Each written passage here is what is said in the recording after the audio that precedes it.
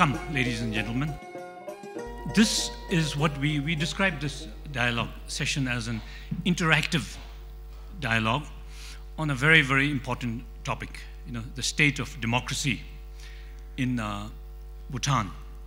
And I'd like to invite the speakers. Now, I'm going to name the speakers in alphabetical order.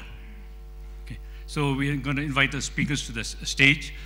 Limbo Damchidoji, Lily Wangchuk, Dashu Netenzam, and Dr. Tandi Doji. I think I need to point out that this was not planned, the gender balance. We happen to have 2 women and 2 men. That was not planned. And also the diversity, the representation of Bhutanese society, because we have one Limbo, we have one we have one Dasho, and we have one doctor. Okay, so so I think perhaps there's hope for Bhutanese democracy. And there'll be another surprise when we ask them to speak. We haven't given an order yet. They're going to draw lots on who's going to, for the sequence of their presentations. Now, by way of introduction, in trying to introduce this dialogue, I'd like to try to provide a kind of context, place this dialogue in the context, in the perspective. I think we are a democracy with a vision, with a national vision. And this vision, if we are to find a consensus, I'm sure, would be gross national happiness. And achieving gross national happiness would mean, I think, ensuring the sovereignty of the state and happiness of the people. Okay. Happiness has also been explained by His Majesty himself as being a just, harmonious society. Okay. Now, these two are interdependent because you cannot actually have a sovereign state without harmony in society, and you cannot have harmony and happiness if you don't have sovereignty. So, to try and put democracy and our dialogue, this interactive dialogue, in that context, in that perspective, it's back to GNH, which gives us the perspective that democracy is not the goal, not the ultimate goal, but the path to good governance. I know there's a debate on what democracy is, but I'll not go into the details, but this is what I understand from a GNH perspective. And when we talk about governance, I'd like to explain governance as the functioning of society, the broad functioning of society, not to be mixed up or confused with government. Because governance means functioning of society, which means besides government, we have civil society, we have media, we have the business community, we have the citizens. So in terms of good governance, that's how I understand it, that's how I'd like to explain it. And when we talk about governance here, the 10 years of governance, 10 years of democratic governance is not a long time. Okay? But at the same time, we also understand that democracy is a process. It's not a goal. You don't reach democracy and stop there. I think it's a process, and we know from the experiences here around in the region and around the world that it's a process that goes on and on. So the idea is that we today, after 10 years, we take stock of where we are. What we have done, what we have not done, what do we need to do to try and understand where we are. 10 years, where has that brought us? Also, another goal, objective is to try and raise the national discourse in Bhutan. We're coming into the year of the 3rd general election. So where is our national discourse? Now I'm going to ask the speakers to pick the lots, and we'll have the presentation. Good afternoon, La. I'm the youngest politician here among the speakers, but perhaps the oldest citizen. Should there be a distinction? Should there be a distinction between the politician and the citizen? I'm asking you, should there be a distinction? An engineer a citizen, a teacher a citizen? They should not be, isn't it? Why is there this? I think you may like to reflect. All of us, politicians here, many politicians, development partners. So let's look at that. State of democracy, the very fact that we don't have a speaker from the ECB is the state of our democracy. By the way, I forgot my space.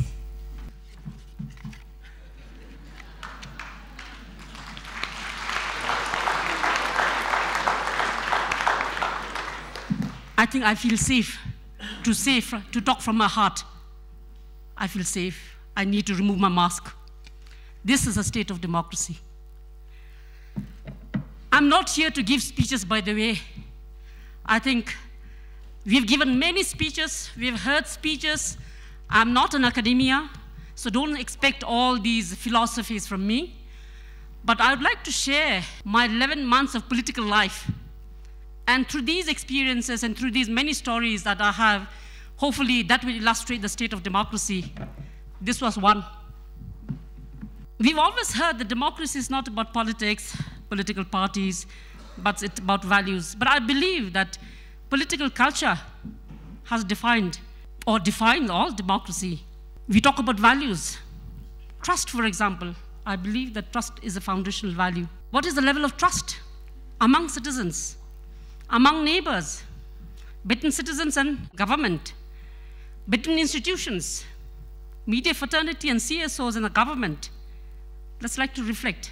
I'm just throwing these issues. Citizens are no more, or we are no more subjects, but we are citizens. But what do we mean when we say I'm a Bhutanese citizen? What do we mean by citizenship? And I think in democracy, that is perhaps foundational. As a democratic citizen, as a GNA citizen, what does it mean to me? It's not only about my rights, but about my responsibilities. Trust and participation. How do we participate in governance? How do we participate in democratic process? How have we participated in the last 10 years? Is it only voting? Dashu Kinley, our moderator, said it's not only about voting. But I like to believe, I do not know, it appears that the general mass understand, because now we travel around. I've traveled about 6 Songkhaks, and when you meet people, talk to people, they feel that their right comes only after every 5 years. Every 5 years, they're very important. But after that, what? After the elections, what? Some people even don't come to our meetings because they're tired. But we begin to, in fact, we need to advocate that democracy is not only about elections.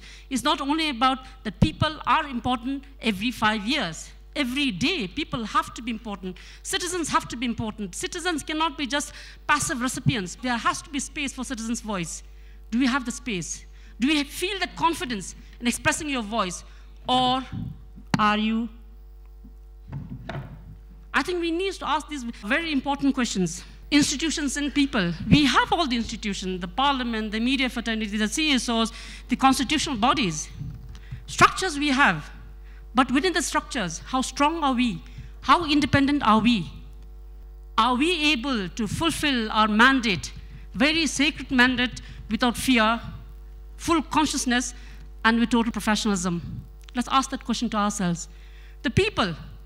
When you talk about people, I'd like to focus on women. How many women parliamentarians do we have? In the meetings, women will always sit behind. How do we hear your voice? I have been now meeting many people, many women, to come forward and join. It's very difficult. If you spend 1 hour with a prospective male candidate, you spend 5 hours with a woman prospective candidate. Why are we what we are? Are we so scared? I don't think so. We are very well educated, exposed, well disposed, but still so difficult. When we go around, we talk to women, we said, it's not about fighting against men. It's not about doing what men are doing, but it's about women's concerns, women's view, even at home. Nangi up, nangi am. Nangi up has different aspiration, different aspiration, concern, and desire. Similarly, where is the women representation? I think women need to come forward. Talking about participation, empowerment, do the citizens feel empowered? Okay, now a lot of powers going down, resources going down, but where has it stopped? Local government, regional government, central government. Okay, it goes down. But where is the space for the citizens to participate? Do they know how much budget that they receive? How do they engage? The accountability that they should fix. We went around, ORCs cracked, just 8 months old, roads in disrepair, schools abandoned. And when you ask the citizens, this is your resources, this is your wealth, this is your money, what to do? We don't feel that confidence to raise this voice. Now, you may think that I'm just painting a very sorry state, but these are the realities. Of course, many good things have happened in democracy. Roads have been built, the services have been reached. But in terms of the softer aspects of democracy, I think we need to really deeply think and remove our masks. And people who are in positions of power need to create the space and build that trust and confidence. I think the biggest capital of democracy is trust and confidence. Unless we have that trust and confidence comes only when the fear is removed. You talk to people, civil servants, so scared. Local government, when you go down to the field to mobilize people to talk to, so difficult. Sometimes you land up with only 6 people. Apolitical. What does apolitical mean? We need to engage. And democracy is all about engagement, dialogue, and participation, and confidence in each other, and trust. And how can we have a strong culture of democracy in that environment of fear? Stories now. I'm going to relate so many stories. That's why I think if you have to have a true culture of democracy, freedom of fear, I think all of us have to work towards freeing ourselves from fear. His message has said that democracy is for our nation to continue to be secure and sovereign. Democracy has to be strong. And whose responsibility is it to make democracy strong? It's ours. Let's ask this question: what have you done to make democracy strong? What have I done to make democracy strong? What have we done as political leaders? What have we done to make democracy strong? And from my experience, my little experience, I said I'm the youngest politician here, 11 months old. It's been very divisive. Politics is a very big component of democracy. It's been very divisive. Like Pezang. Ata Pezang, just because he was working for a party, he couldn't get a pair of oxen to plow his field. Everybody's so suspicious. My friend who went to her constituency, she was asking for refuge or stay at somebody else's place. He said, no, you cannot. Because if I allow you to stay at my home, people will think that I belong to your party. These are the stories.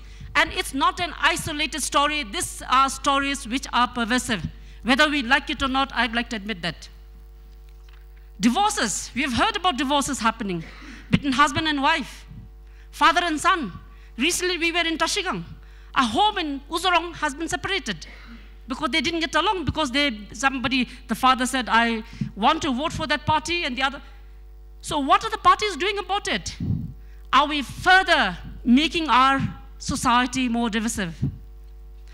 Atta Dojiwangdi, he said, this one question has been troubling me. So I said, what is it? So he said, I'm so happy when I get everything free of cost, when I don't have to pay anything. I'm so happy. But there are times when I have sleepless night. It's okay with me, but what happens during my children's time? Sometimes it scares me. From where does the money come? I asked Atta Dojiwangdi to ask that question again and again and again and again and again. Whether it is a Zongda who's visiting him, or whether it is a Gup who's visiting him, or whether it is a politician like me who's visiting him. I think I'll end with this, the electoral corruption. I think this is very important.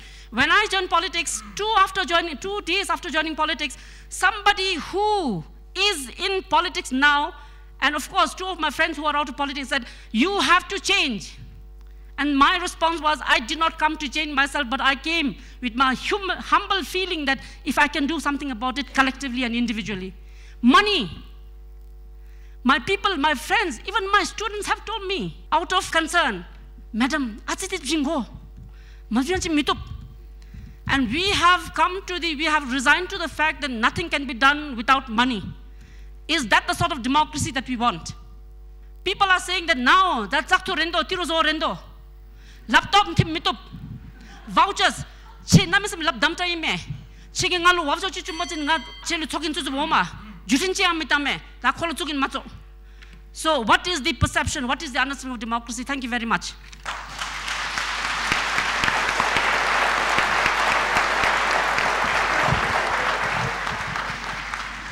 Good afternoon, ladies and gentlemen.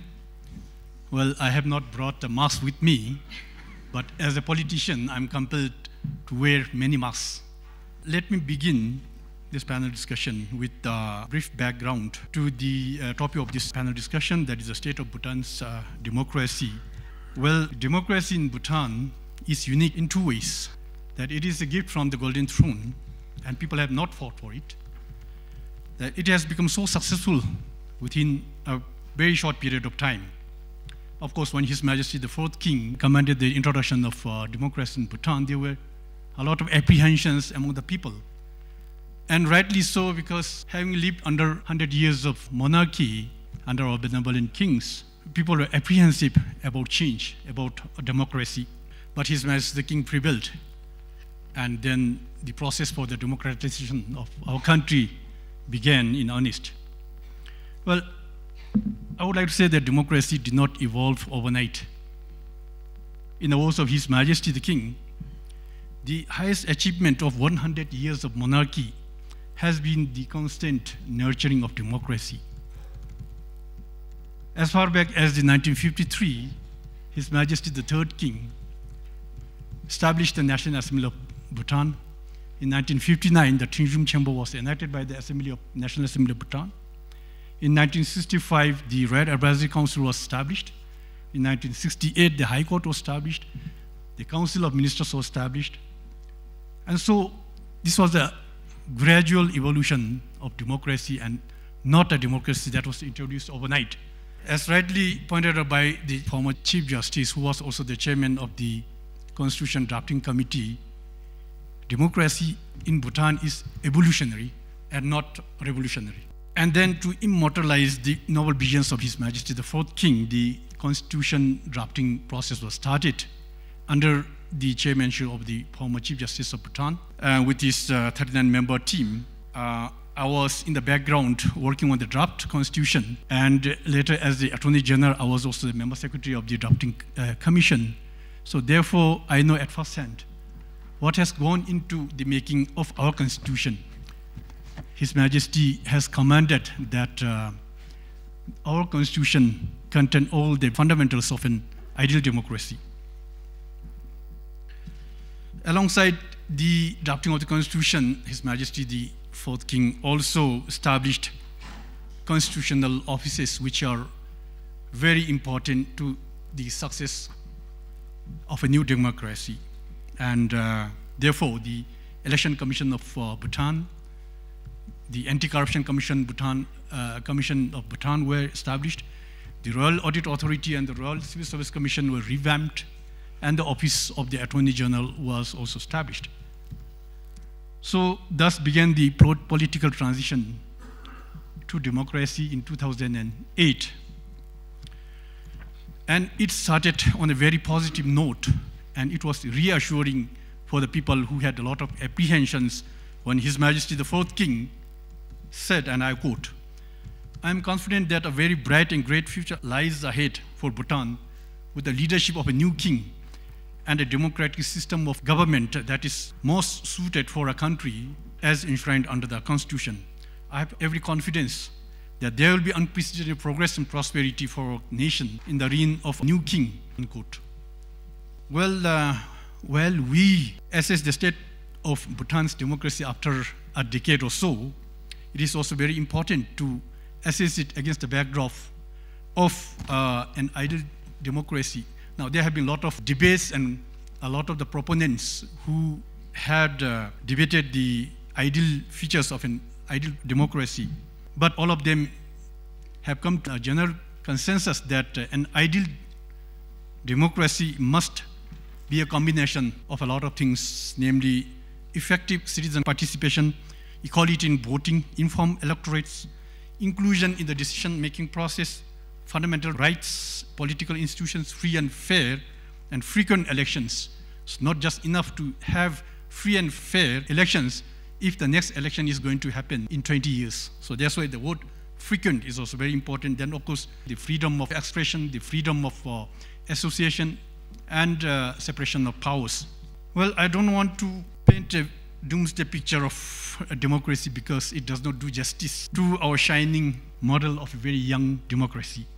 So let me then begin to give a picture of the state of our democracy by giving you an assessment of the democratic institutions and other players outside of the democratic institutions, and the people's perception and apprehensions to what has been happening.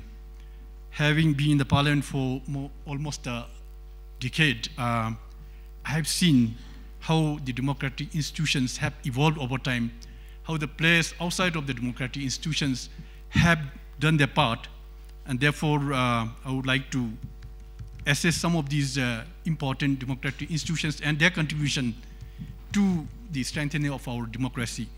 Well, in order to go to that, I would also like to quote the aspirations of His Majesty the King when we embarked on this democratization process. His Majesty the King said, and I quote, "The King, country, and the people of Bhutan have a common aspiration for democracy. We aspire for a democracy of rule of law, democracy with unity, democracy with integrity, democracy with talent and meritocracy, democracy that is responsible, and democracy that serves." So based on this, I would like to give a fair assessment of the achievements and the failures of the democratic institutions, starting from the Parliament of Bhutan. Well, His Majesty the King, as the head of state, has been the unifying force and the symbol of unity. His Majesty has also been the driving force behind the proper establishment and the strengthening of democracy in our country. The Parliament has also played a key role in that under the Constitution, the mandate of the Parliament, both houses of the Parliament, is making laws, representation of the electorate, scrutiny of state functions, review of laws, policies, and practices, and of course promoting democracy and good governance. So we have seen that despite being a very young democracy, despite having very limited experience in governance, the first parliament and the second parliament have done a marvelous job. And of course, that has also contributed immensely to the strengthening of the democracy. Well, I don't want to go in elaborate on all these points because I have very limited time. Because of the debates in the parliament that sometimes gets very hot, there were apprehensions that party interests prevail over national interests sometimes, that politics is very divisive and creates disharmony in the society. And therefore, there is a need for us to have a matured approach to politics. Politicians must join hands to a constructive approach, and we must also define the role of our MPs, whether as NC or ruling or opposition. The executive during the two successive governments have shouldered responsibilities for implementation of the 10th and the 11th five-year plans and provided good governance. They have also defined the goals of state and determined the resources that were required to implement our plans. So all in all, there was a very successful transition and also a successful implementation of these plans, thereby contributing to the progress of the country. But there was also skepticisms and apprehensions, especially there were perceived nepotism, certain degree of corruption, lack of adequate discourse with the electorate. And so therefore, there is a need for creating transparency, more transparency, involvement of the people in the decision-making process, and so on. Similarly, the judiciary, the constitutional bodies, the local governments, all have contributed immensely to this democratization process. And also the political parties have given choices to the people based on values and aspirations of the people, promoted unity and progressive economic development, and ensured national interest prevails over party interests. But again, their apprehension of regionalism, disharmony, and party interests over national interests. The role of civil societies and women cannot be underestimated in a democracy. As Madeleine Albright has rightly pointed out, development without democracy is improbable. The democracy without women is impossible. So therefore, the empowerment of women and women's political participation and leadership is very vital to democracy. Well, so what are the lessons that we take from our 10 years of democracy? That there will be no big changes overnight, that we have to take small incremental steps towards democracy, that it's crucial to project a hopeful vision, that we have to create spaces for discourse, build the image of the political parties and the politicians, and inclusion of women and youth in the democratic process. So democracy, ladies and gentlemen, is here to stay, and it is thriving, in fact. And to sum up the state and success of democracy, it would be most appropriate for me to quote His Majesty the King, and I quote, "For our new democratic system, we established new democratic institutions and enacted new laws. We began with limited experience and were certainly faced with challenges. Along the way, we were able to identify our weaknesses, respond to change, and address problems in a timely manner. As a result of our dedication and commitment, our institutions continue to grow stronger each day. Each year, our democracy must meet the needs of the people in the country, while at the same time, our people must always have confidence in the future of our democracy. If through these endeavors, we create a just and harmonious society, we will truly have a people's democracy." Thank you.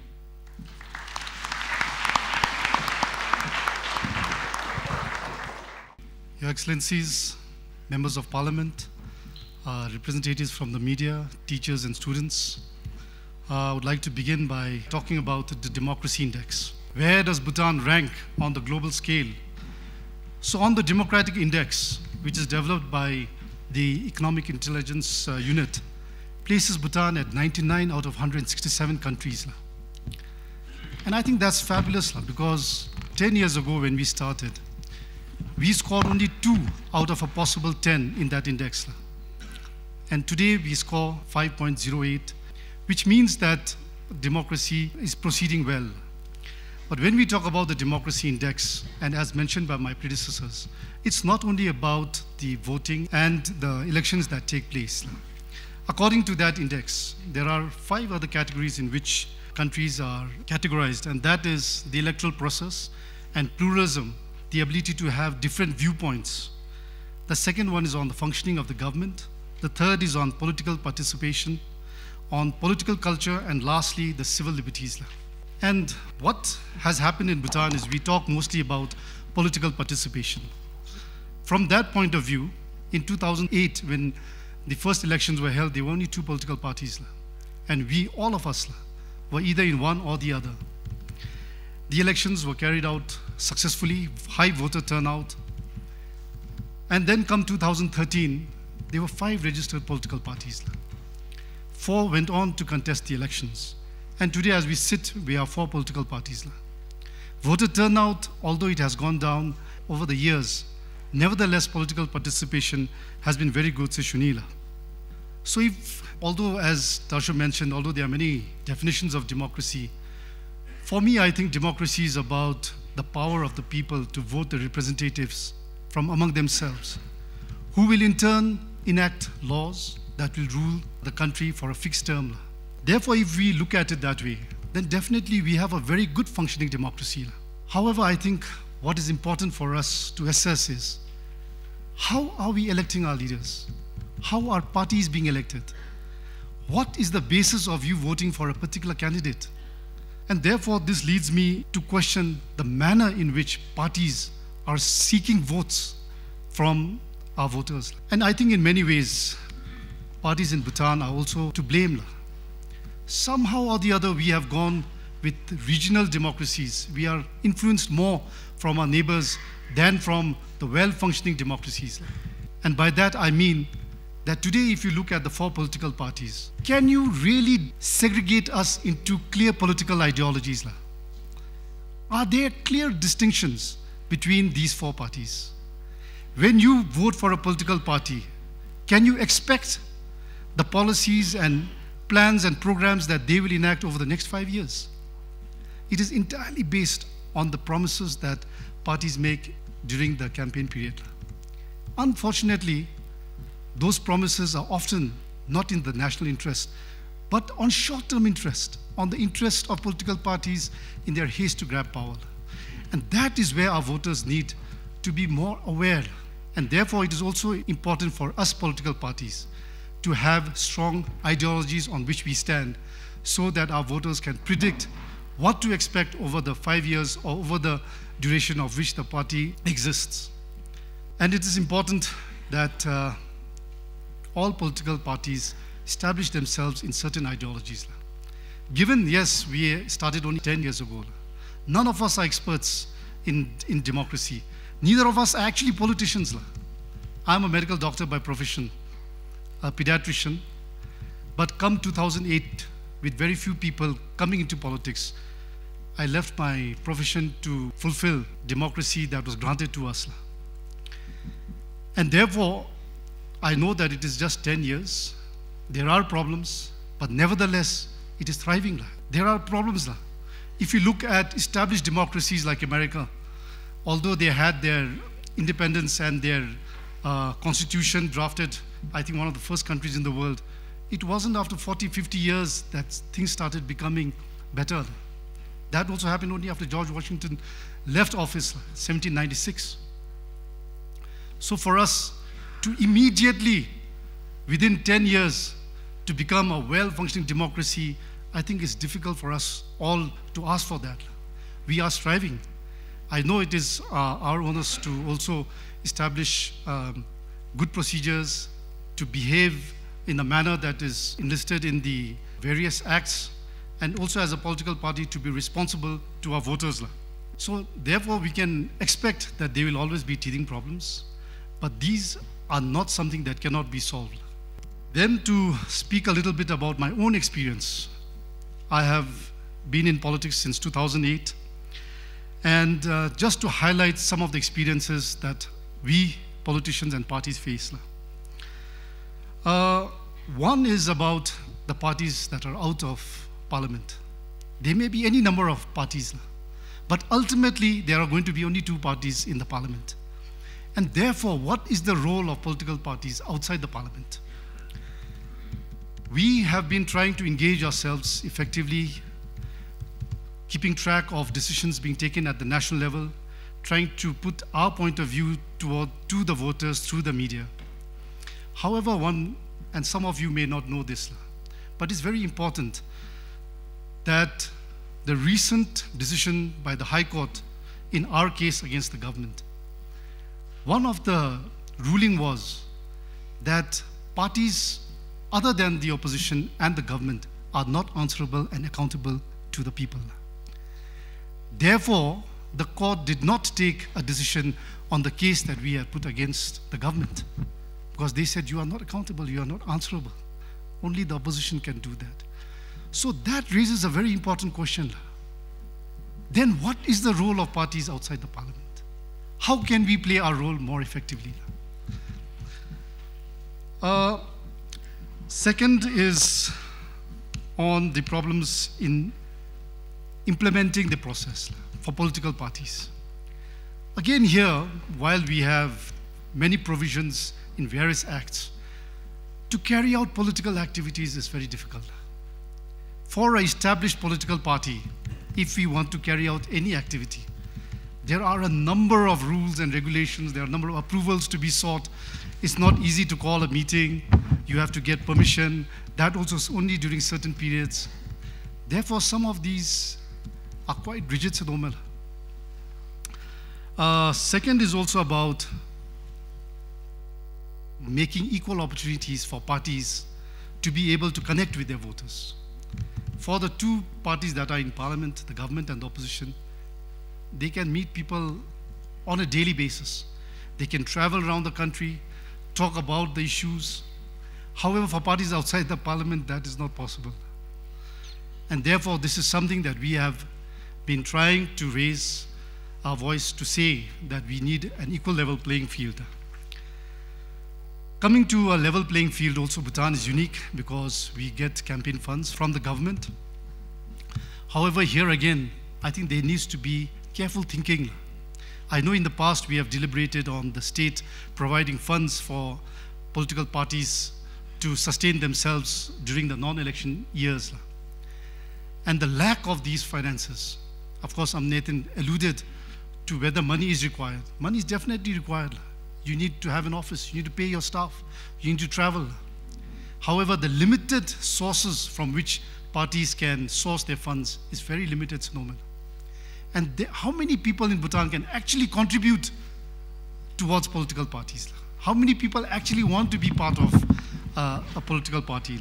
Actually, there are a number of things to talk about, but I would like to conclude by saying that yes, there are problems, but democracy will succeed.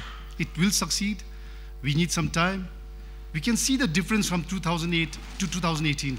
People are now more aware.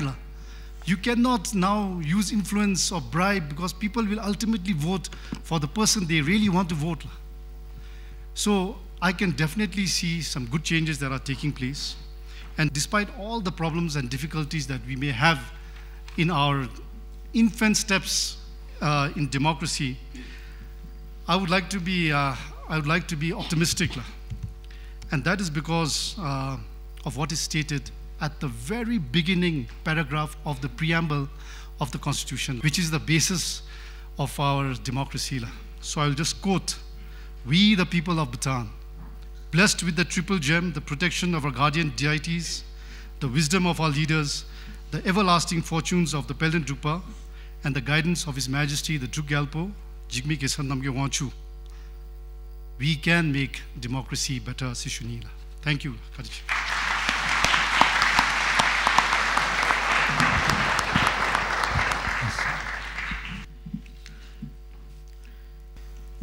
Kuzuzangpo, and good afternoon to everyone. Today I stand here not as the president of DCT, but as a party representative and spokesperson for DPT, a party that I joined 2 months ago for the very topic that we're discussing here, to better the state of our democracy. My motivation to better the state of our democracy is primarily sparked from a total commitment to safeguard and nurture our unique democracy.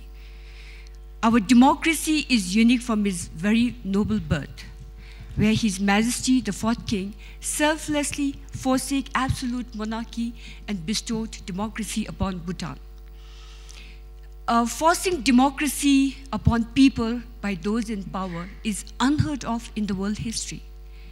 History only records democracy had to be earned through hardship, through revolution, through bloodshed. Today, we have every reason not only to celebrate, but also expend every resource that we have to nurture our democracy in truest sense and to fulfill His Majesty's vision for Bhutan and the world. However, as a dedicated citizen, I remain concerned that some forces challenge the state of our democracy, shakes the core values of our unity and solidarity, something that our monarchs have so carefully nurtured over the last 100 years. Today, our principle of one nation, one people is at great risk of being affected with divisive politics, victimization of supporters, differences over political choice affecting relationships, and growing mistrust. It is sad to observe families, friends, neighbors are torn apart by political parties, and it's challenges like these people are losing faith in democracy and politicians. I would also like to take this opportunity to highlight some specific challenges and how we can subtly overcome to advance a model democracy. Just as our democracy is unique, our politicians are also unique and well-meaning. We need to stop projecting our politicians and politics as negative, because if you do that, we cannot attract the best and retain the best. Becoming a politician is not easy. We must acknowledge that with respect, civility, and empathy. We must collectively welcome, encourage, and support such politicians and not demonize them. We also need laws in place that are more supportive for the best of the civil servants to come forward and embrace politics. There is no state or democracy without citizens. Democracy is what citizenry votes. So each one of us here must take equal responsibility to ensure that we not only go and vote, but by engaging in forums like this, holding our elected officials accountable, and by making our contributions in making our communities better, and above all, upholding our unity and solidarity. It is critical we get out to vote and elect the best leaders, otherwise the opposite might happen. In particular, I would like to urge our women and youth out there to not only come and vote, but be part of the change you want to see. Be the voice of the voiceless, of women and youth, whose voices are left behind. A free media is an indicator of a healthy democracy, but however, it can also hijack election to disadvantage the better option. The danger is significant in situations where voters lack the skills to discriminate damaging false messages from good ones. Social media is a devil in disguise that is now being effectively used to carry out fake messages and negative campaigns, putting the future of millions and nature at stake. For instance, social media is being used by political parties under fake identities to tarnish the images of aspiring politicians and parties. This is inciting fear, anger, resentment, further dividing our society. There is urgent need to address this fake negative coverage on social media, and I humbly call upon authorities such as ECB, BIGMA, BMF to consider strategic inventions to highlight the importance of civic education and the need to launch awareness campaigns to educate our voters to filter messages that they receive. It is also important for us to protect institutions and ensure independence of important institutions like political parties, constitutional bodies, media, judiciary, institutional, educational institutes, and the civil service. The integrity of these institutions is an indicator of the health of our democracy. In particular, I would like to highlight the need to respect and protect political parties. The health and integrity of political party is a measure of success of democracy. However, over a decade I've observed growing division along party lines, and the division is even wider at the grassroots level. Political campaigns are marred with negative campaigning, mudslinging, rumors, political corruption, bribery, instead of leading people to make enlightened choices to elect top politicians to form outstanding governments. I call upon leaders and candidates of all political parties, let us put an end to this unhealthy political trend. To pursue political parties' interests, one can even go to an extent of branding an entire party like DPT, for instance, as an anti-national party. If 40% of the population are supporting DPT, are we saying 40% of the Bhutanese are anti-nationals? And Ngolops against whom? Some 50% of the candidates in DPT now are all mostly new candidates, and most of us have joined there with a positive motivation. During my last few weeks of interaction with them, we've only brainstormed about how better we can serve our country. I've not heard any discussions otherwise. And I've not found their loyalty and devotion towards our king any different from any Bhutanese here. Monarchy is our most sacred institution, and no Bhutanese can ever forget we are where we are today as a nation because of the selfless contribution of our kings. Our king is above all of us, and every Bhutanese here, including members of DPT, loves our king. How can anyone even question another person's loyalty and devotion towards our king? No party or individual should claim monopoly of loyalty and dedication to the throne and question another party's or individual's loyalty to the throne and dedication to the Tawasum. We are all here for the right reasons, to serve our king, people, and country. In the name of democracy, we have greatly divided the people. Please let us now not divide our people from our king. As a small country, this is a very dangerous trend. The very word ngolop should not even be allowed to be used, let alone accuse. By using such a word and accusing one another, what kind of division, fear, and discrimination are we creating amongst our citizens? What kind of messages are we conveying to our children? And what kind of impression are we sending out to the world? That we are divided? Such harmful messages, when shared on social media, is accessible to the entire world, portraying a wrong and dangerous impression, leaving us vulnerable for others to meddle in the internal affairs of the country. The issue is not about DPT. The issue is a national concern. In the words of His Majesty the King, democracy is a timeless process in our collective endeavor to build a peaceful and prosperous nation. Let us ask ourselves, are we moving in the right direction? His Majesty also stated there are two dimensions to threat that can undermine the security of the nation: external and internal conditions and factors. No matter how grave the external threats may be, nothing can harm us if we are united like members of a close bonded society, family. This is an important reminder for all of us Bhutanese to stay united. Past is past. We must learn to forgive, forget, and move on in a spirit of understanding and solidarity.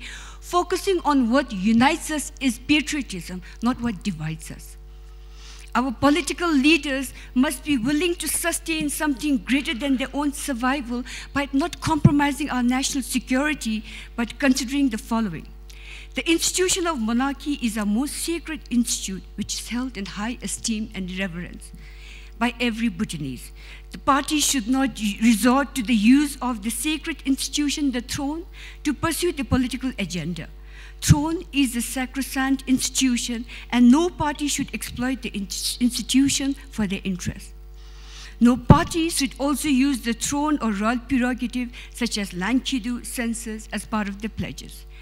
India-Bhutan relationship is something that every party considers as a cornerstone of a foreign policy. No party should distort facts and use foreign relations, particularly into Bhutan and into China.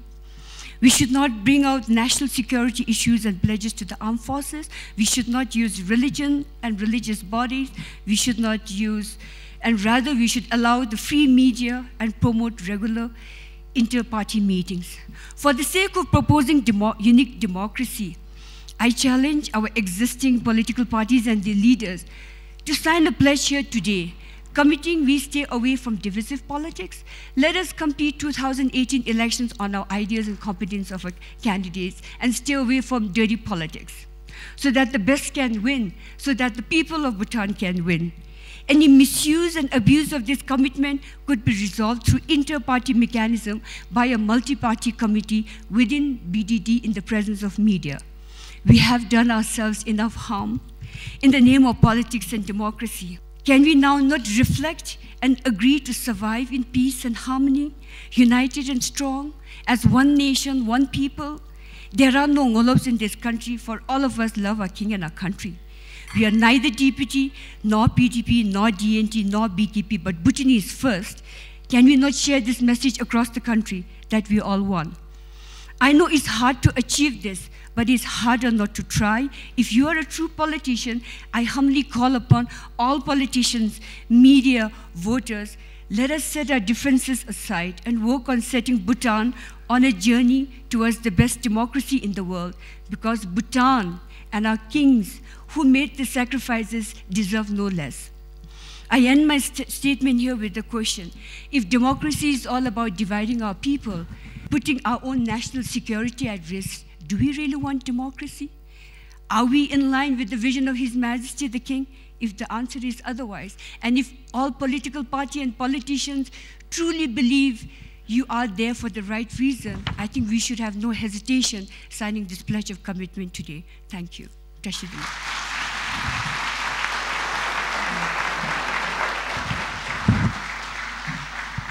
I think it's a reminder that we all need to get involved in this discourse to take our country forward. The Constitution and the whole process of democracy itself gives us the mandate to place national interest before personal interest, it places a mandate on political parties to ensure a united society, not a divided one, and also good governance, security, sovereignty, check and balance, good governance. I think it's better that we leave this place with hundreds of questions more to be asked, and with the eagerness, with the enthusiasm to continue this discourse, to start discussing this very, very complex issue. Okay. So thank you very much.